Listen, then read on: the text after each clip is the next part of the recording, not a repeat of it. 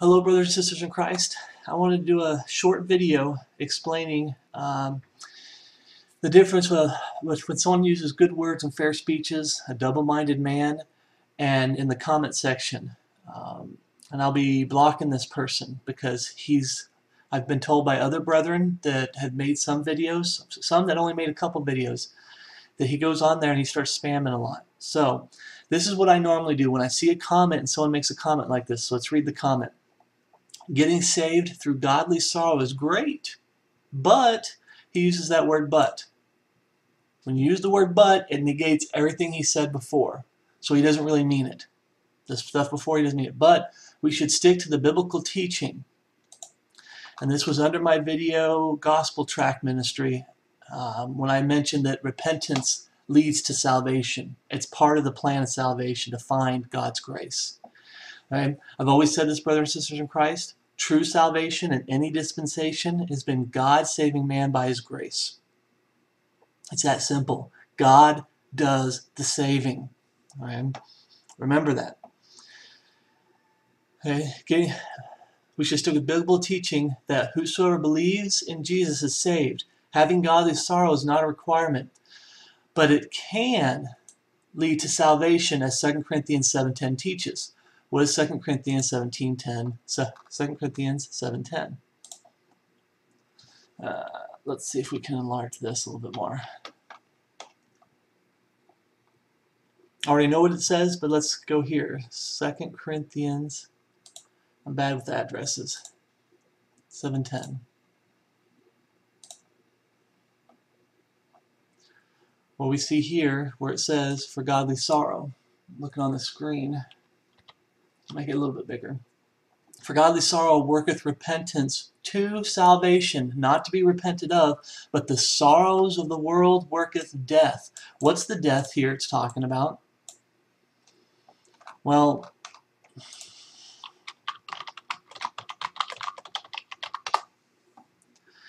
people like to grab this verse and use it for instruction in righteousness today, brothers and sisters in Christ, by saying it works in the life of a Christian, but in context here it's talking about for the wages of sin is death, hell. But the gift of God is eternal life through Jesus Christ our Lord. Okay? The wages of sin is death. You sin once, you go to hell. Okay? So when we get over here, that's what that's talking about. It's talking about salvation as far as going to heaven versus going to hell. For the sorrows of the world worketh death. The wages of sin is death. The letter killeth. You know, the laws our schoolmaster brings to price because it lets us know that we're under the law of sin and death.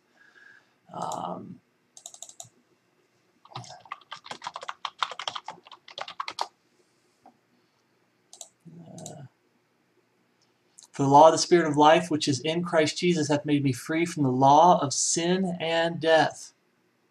The sting of death is sin, and the strength of sin is the law. Right? That is what it's talking about when it says godly sorrow worketh repentance to salvation. Salvation there is talking about God saving man by His grace, not in the life of a Christian. I'm getting ahead of myself. But notice he says it can lead you to salvation. Okay? I just respond with 2 Corinthians 4:3. But if our gospel be hid, it's hid to them that are lost. I've always preached this. To find that gift, God's grace, you have to be seeking it. Okay? There's a plan. There's steps that God says. He has instructions. You have to follow the instructions to find His grace. For by grace are ye saved through faith. Not faith are ye saved through grace. It's by grace. Through faith. You have to go through something to find God's grace. Repentance is the first step.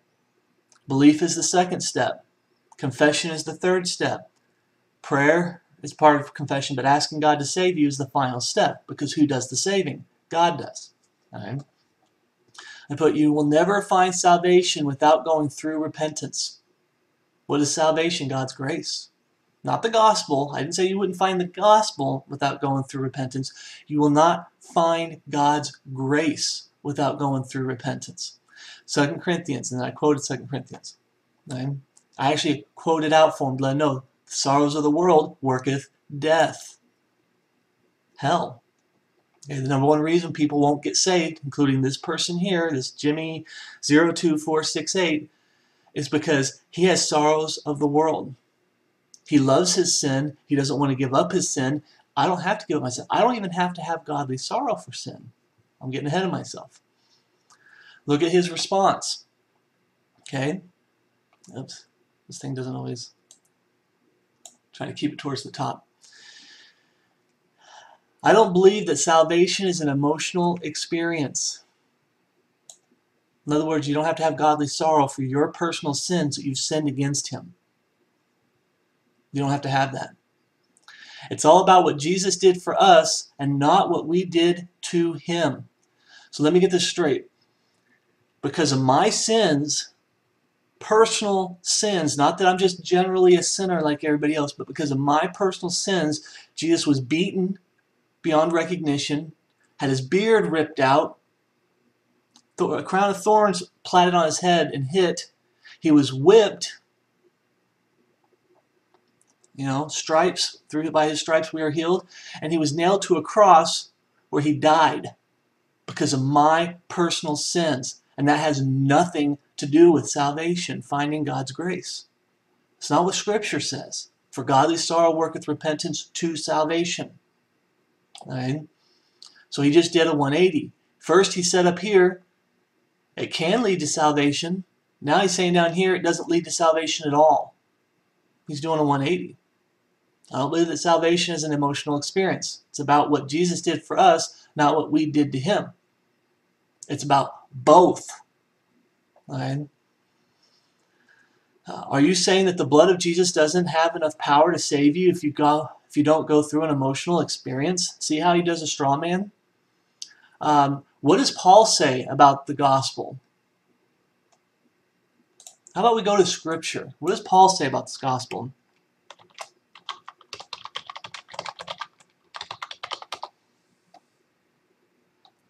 Right there. For I'm not ashamed of the gospel of Christ. The gospel of Christ is the death, burial, and resurrection, the blood that was shed on the cross. For I'm not ashamed of the gospel of Christ, for it is the power of God unto salvation. In other words, it leads to salvation. It doesn't save you. It leads to who saving you? God, Jesus Christ, who is God. All right, that's what the Scriptures say. But he's trying to say, well, the blood doesn't have enough power to save you. Bible says you got to come to the cross. Bible says you have to deny yourself, take up your cross daily, and follow him. That's a Christian. We have to deny ourselves. He's not denying himself. He's saying, I've earned it with my belief. I've earned it. I don't have to do anything. I don't have to change my life after salvation. When the Bible says, if any man be in Christ, he's a new creature. It's a condition. If you're not a new creature, you're not in Christ. You're a false convert, like this person is. Right? And then he does a whole 180 on what his view of 2 Corinthians 7:10. I don't think he did a 180. I think what he did was he lied to me and deceived me, trying to get me to turn my back on the Word of God. Okay? What the Scriptures say. So he says, I think you took 2 Corinthians 7:10 out of context because in context, it's talking about the situation of the church. In the Bible, salvation doesn't always mean salvation from hell. Right? Just like the Bible says, she shall be saved in childbearing in 1 Timothy 2:15. That doesn't mean that childbearing saves you from hell. It's not talking about spiritual salvation. Well, let's turn to 1 Timothy 2:15. Sometimes they prey on your laziness, brothers and sisters in Christ. They don't want you looking stuff up. Okay.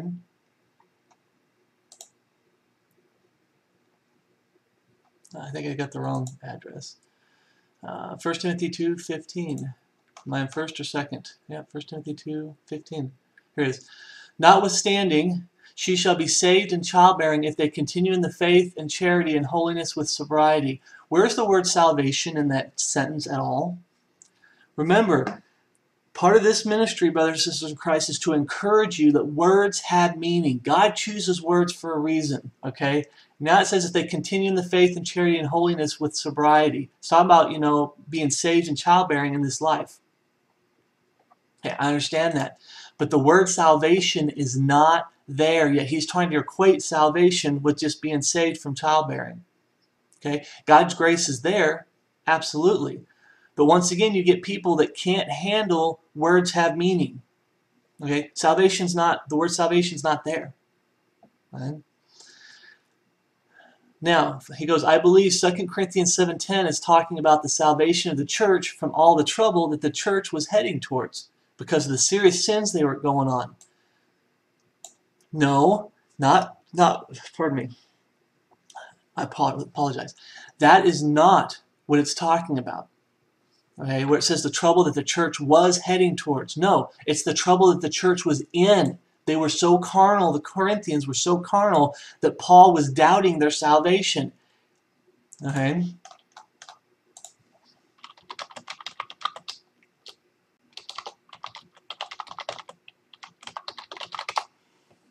Here's 1 Corinthians. But now I have written unto you not to keep company, if any man that is called a brother be a fornicator, or covetous, or an idolater, or a railer, or a drunkard, or an extortioner, with such a one no not eat. Okay? Bottom line, you go through there, check whether you be in the faith. Prove your own selves. Okay? Yeah, he's telling them, you guys are so sinful and so wicked, there's no changed life. No new creature in Christ Jesus. He questions their salvation, He even goes as far as to quote, he preaches the gospel to them again in 2 Corinthians 15. He preaches the gospel to them again. That's how bad they are. Okay? It wasn't that they were heading towards, he doubted their salvation. He looked at them and said, there's no repentance. Where's the repentance that comes before salvation, that leads to salvation?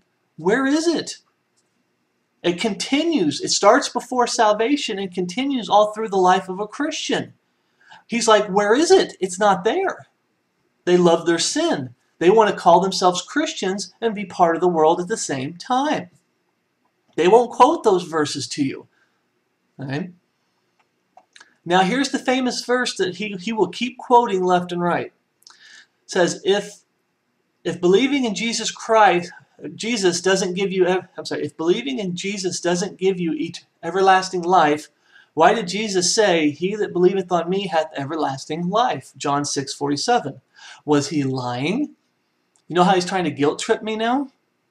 Get me to try to call Jesus a liar? I ain't going to call Jesus a liar. John 6:47. Here's my first question I would ask. Is that the Old Testament or the New Testament? John 6:47.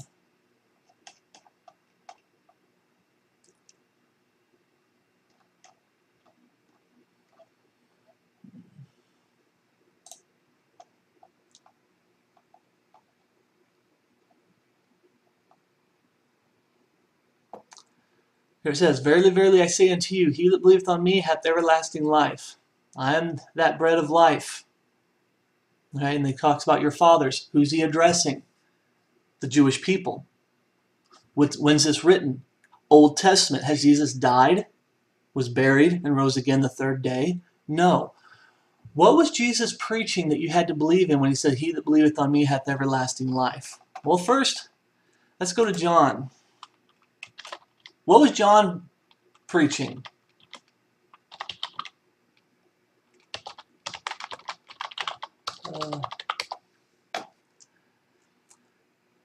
Well, here they are both side by side. We'll keep it. Matthew 3:2 says, and saying, repent ye, for the kingdom of heaven is at hand. That's the gospel that was being preached, the kingdom of heaven. And you still had to repent back then, coming to God broken, having godly sorrow for sinning against him. So you say, well, that's just John. Well, what about Matthew chapter 4, verse 17, when John gets imprisoned? From that time, Jesus began to preach and to say, repent, for the kingdom of heaven is at hand. What's the kingdom of heaven?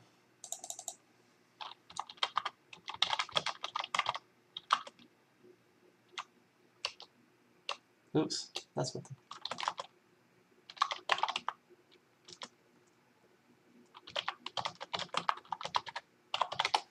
Sometimes you gotta, here it is. Matthew 11:12. And from that day of John the Baptist until now, the kingdom of heaven suffereth violence, and the violent take it by force. Okay? The kingdom, the belief that he was saying, he that believeth on me hath everlasting life, is when he asked Peter, whom ye say that I am? Okay? He says, thou art the Christ, the Son of the living God. They had to believe that he was God manifest in the flesh. He was the Christ. He was their king. He was there to bring in a 1,000-year reign. He was there to rule and reign as their king. That's the belief that it's talking about here. It's not talking about death, burial, and resurrection.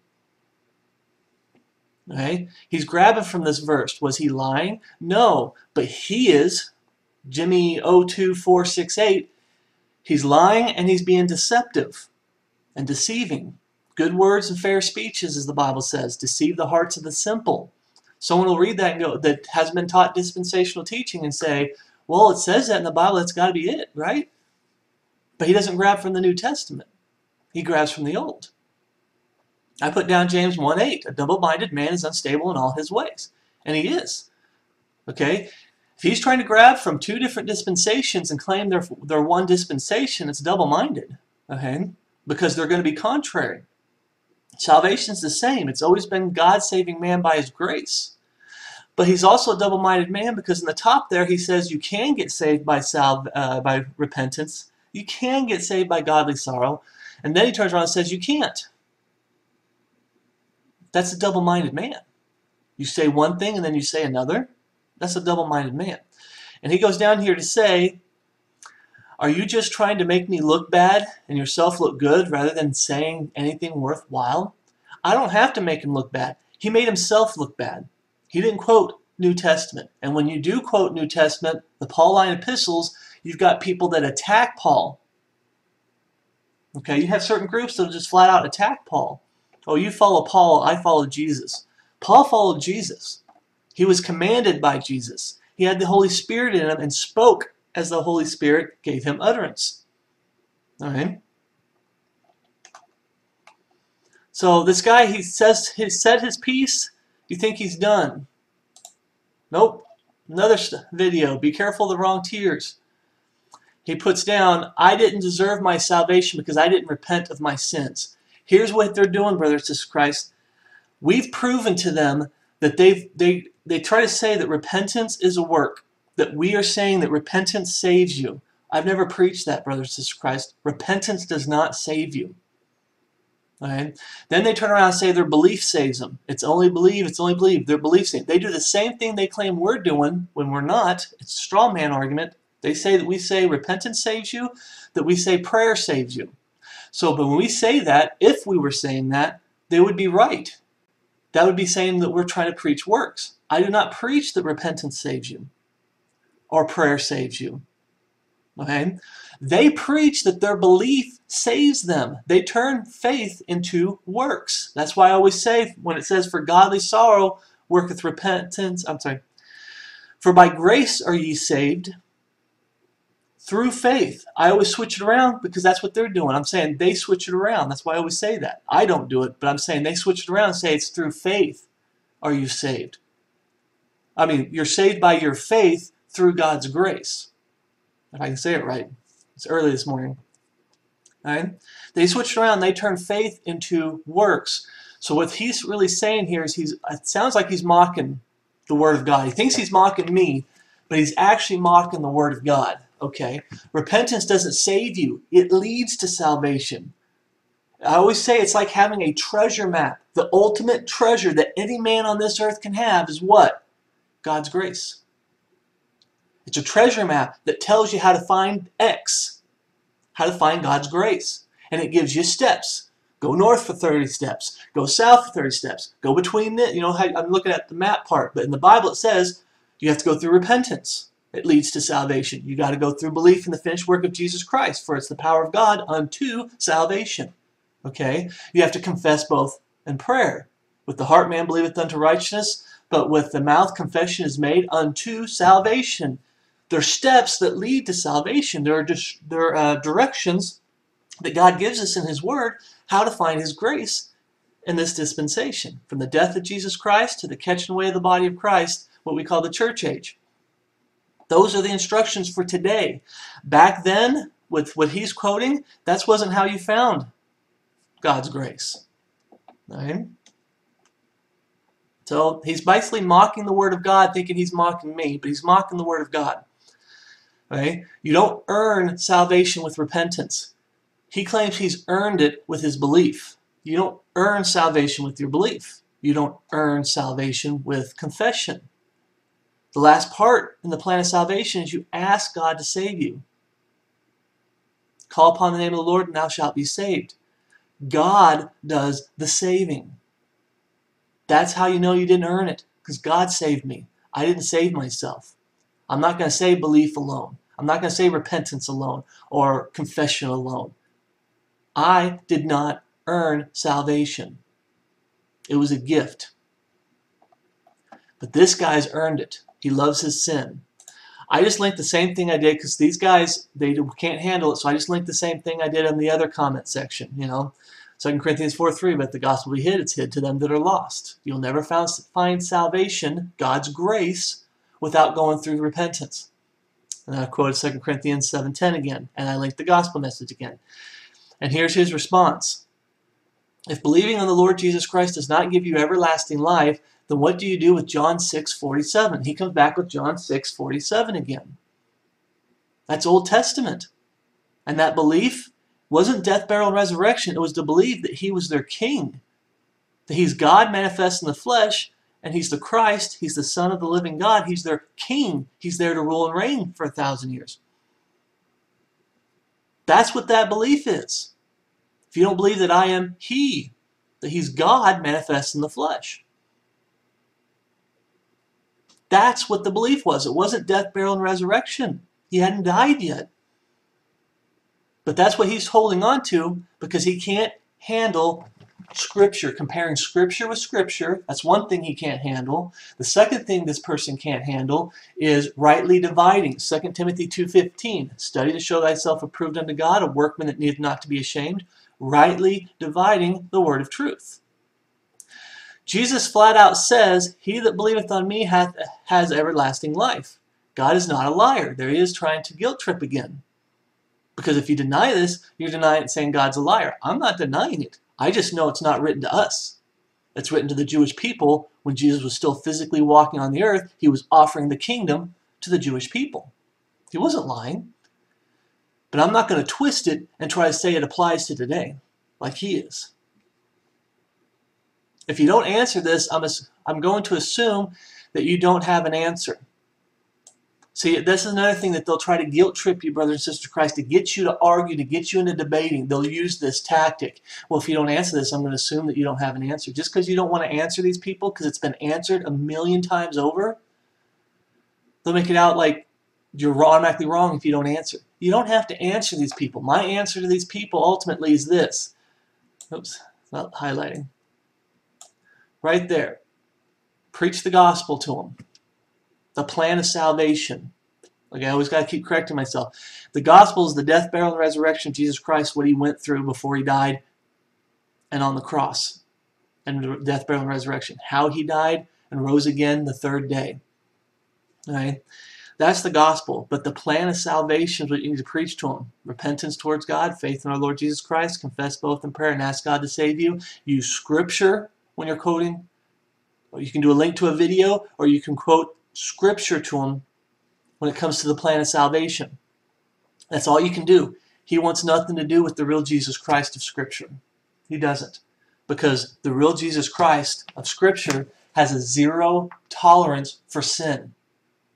All sin is negative. Right? He'll forgive people of their sins. Absolutely. But he's not okay with sin. His Jesus Christ is okay with sin. It's just believe. Just believe. That's okay. It's no big deal. Just all you do is believe and you're in. Okay? So they'll always try to do this. Okay? They'll try to get you into debating, and what they do is they're waiting for you to make a mistake, and when you make a mistake, that's when they go in. And they just hold on to that mistake. They don't care about anything else you said, and they're going to try to pull as many people away from the King James Bible God's perfect written word is possible. They're going to try, those who won't let go of it, they're going to try to mess you up. Okay, so you get confused about what God's word says. All right? Now, Brother Matthew M. here put in, does believing on Jesus save you? I think that's a video that Brother Brian did. Yeah, good study. And bottom line, God's the one that does the saving. On the video I did, Trust Your Heart or the Word of God, he puts in, I trust the Word of God when Jesus said, He that believeth on me hath everlasting life. He doesn't trust the Word of God. It's a lie. Okay, brothers and sisters of Christ, that's a flat-out lie. Because if he trusted the Word of God, he would trust where it says, confession is made unto salvation. He would trust the Word of God when it says, godly sorrow worketh repentance to salvation. Okay? Not to be repented of, but the sorrows of the world worketh death. He would trust the Word of God when it comes to the plan of salvation in this dispensation and the Pauline epistles. But he doesn't. Okay? He claims to trust the Word of God. He's a liar. He doesn't trust the Word of God. He picks and chooses what he wants. He takes things out of context. He takes things out of a different dispensation and tries to apply it to today. All right? So I just want to do this video. This guy, when he comes on here, he's here to confuse people. So what do you do with people like that? You block them. If someone comes on and disagrees with me, brothers and sisters in Christ, that's fine. They show scriptures. I kind of believe, I don't care if it's something as simple as the flat earth versus the round earth. You know, it's not major doctrine. It's not, you know, a salvation issue where the doctrine changes who Jesus is. It doesn't. Whether Jesus created a round earth or Jesus created a flat earth. I mean a sphere earth, because they say it's round and flat.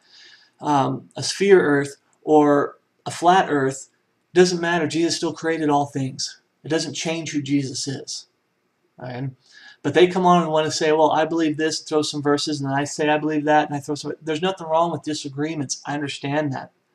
But when it comes to major doctrine, when it comes to the gospel, the plan of salvation, bottom line, when it comes to my Jesus, which is the real Jesus based off Scripture, my Lord and Savior, when they start attacking Him and trying to promote a false Jesus that was promoted, let's go back to Corinthians. They just were heading to trouble. No, they were already in trouble.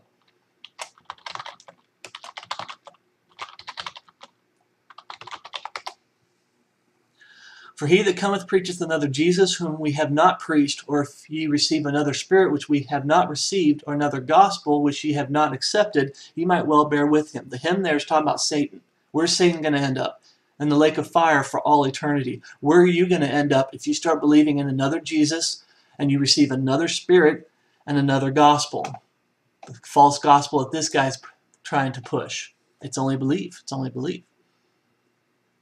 You're going to wind up in hell to burn for all eternity, which is where this guy's heading. Okay?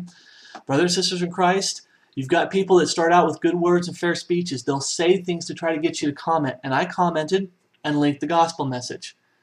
There's nothing wrong with responding to some people. But when you find out that, hey, they don't trust the Word of God, that's a lie. I trust the Word of God when Jesus said, well, why don't you trust the Word of God when Jesus spoke through Paul and said that we had to have repentance, preach repentance towards God and faith in our Lord Jesus Christ. When he commissioned the apostles, repentance towards God and faith in our Lord Jesus Christ. Where's that at? He doesn't trust the Word of God. He loves his sin. He doesn't want to change life. He doesn't want God coming in and changing his life and fixing his life up. He loves it the way it is. That's the kind of people that you're going to deal with making comments in the comment section. Okay? And my biggest thing is how they say that getting saved through godly sorrow is great. And then down here he says it can lead to salvation. But once I showed him that I know Scripture, and I quoted the plan of salvation and said, hey, I ain't budging. It's not much that I know Scripture. I don't know all of it. God's still revealing stuff to me.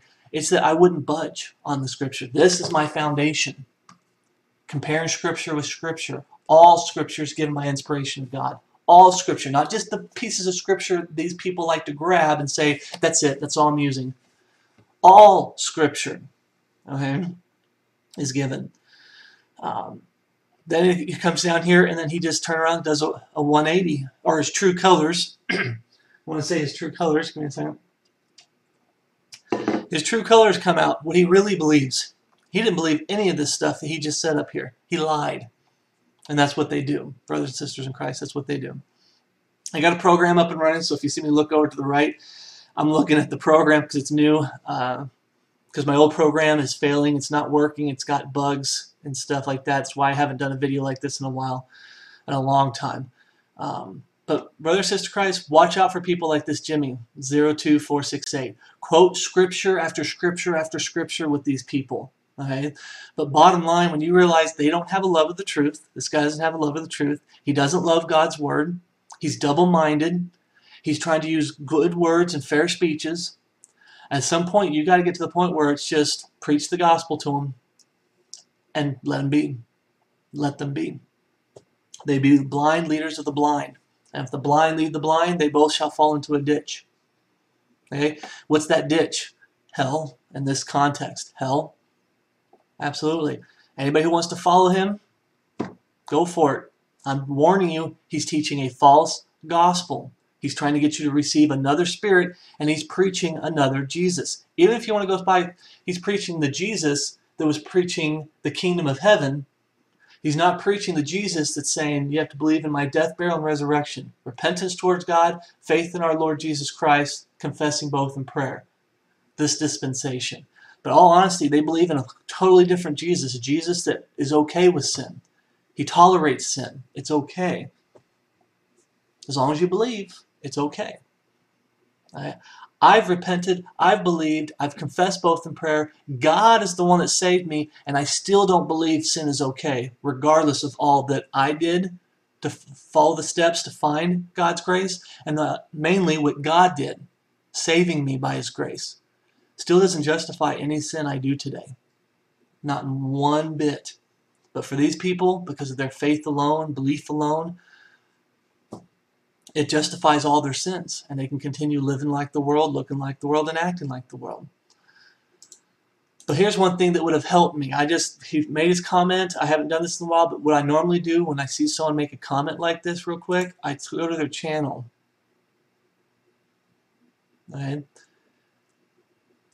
He's part of the I can't even say it, International Faith. Anyway, Steve Anderson. He follows Steve Anderson because Steve Anderson doesn't follow the Word of God. He basically twists scriptures, ignores scriptures, and adds to scripture.